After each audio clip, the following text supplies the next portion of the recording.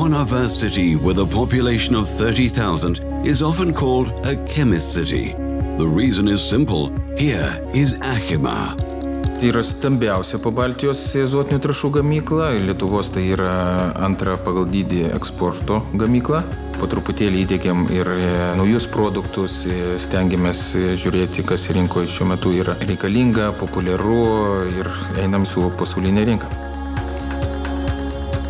Achema annually produces about 1 million tons of ammonia, which is the main raw material used for the production of fertilizers, hundreds of thousands of tons of nitric acid, urea, ammonium nitrate, as well as other fertilizers. These fertilizers give farmers optimum crop yields in various climate conditions.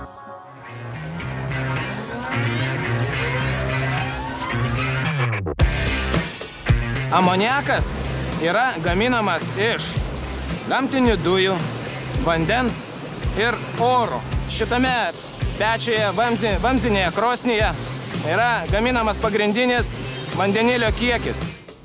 Natural gas and steam mixture heated in the tubular furnace to 800 degrees reforms to hydrogen and carbon oxides. During the next stage in the shaft converter, the air, which is used to produce nitrogen, is dosed into the produced syngas.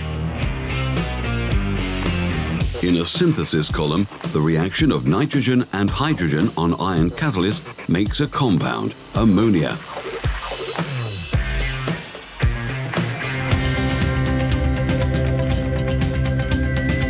Čia gaminama amonijos salietra, viršuj matom gamybos bokštą. Šiame ceche gaminame virš 60% visos bendrovės produkto. By neutralizing nitric acid with ammonia, ammonium nitrate solution is produced. It is concentrated in the evaporation machine and sent to the granulation tower. In the tower, while falling from a great height, ammonium nitrate cools down and turns into nitrate granules. Vapor gas and air mixture produced during this process is purified in the scrubber at the top of the tower.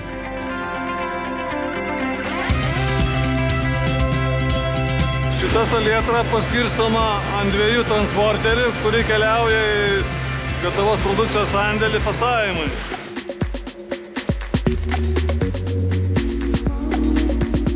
Čia matom iš viršaus 4 agregatą. Pati aukščiausia sintezės kolona matosi.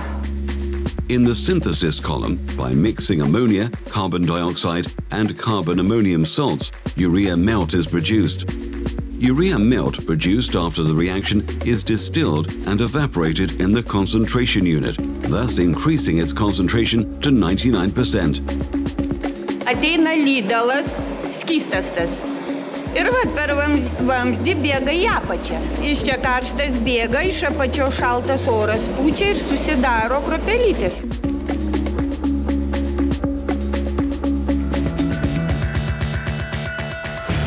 In the calcium ammonium nitrate plant, there is the largest warehouse of all Achema ready-to-use products with a capacity of 30,000 tons. Dolomite stones are ground by powerful mills. An airstream, blown by a fan, lifts up the dolomite powder and precipitates them in the cyclone. Esam prie cecho širdies granuliatoriaus, jame susiformuoja granulės, kurios išdžiovinamos džiovinimo būgne. Granulės formuojasi iš dolomito miltų ir amonio nitrato tirpalo. Produkto gamyba šiuo momentu yra 56 tonos į valandą, procesas vyksta puikiai. The dolomite powder and ammonium nitrate are mixed with a mixer. Then the mixture enters the granulator. Afterwards, it enters a drying drum and goes to sieves, where granules of the correct size are sifted, cooled, and go to the warehouse.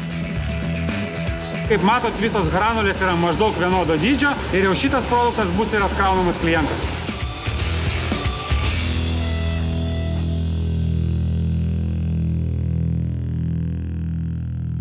The history of one of the largest Lithuanian companies began in 1965, when the first plant of ammonia started operating.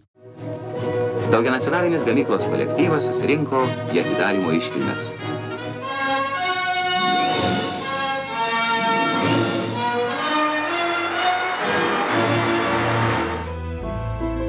Today, 13 plants operate in the factory. The territory covers 300 hectares and the company employs over 1,400 people. Mūsų buvo nuomonė tokia, kad tėvai, vaikai, kitaip sakant, tęstųsi dinastijom ir, reiškia, žmonės būtų atsidavę tam fabrikui. In Lithuania, Achema is known for its special care for workers, their development and support. Įmonė, kuria tu dirbi ir jautiesi saugus. People have been working for this company for 20, 30 or more years. There are even several generations of families working here. Achemiečiai tikrai yra išskirtiniai, nes turi labai didelį atsakomybės jausmą. Achemoje ne komandos žmogus principe negali dirbti iš viso. The community is involved in cultural, social and educational projects which always receive great attention and support. Miesto plėtra tikrai tiesiogiai susijusi su Achemos atsiradimu, su Achemos sėkmingu, pelningu darbu. 50 metų praktika patvirtino, kas naudinga, o kas ne. Jeigu išliko, vadinasi naudinga.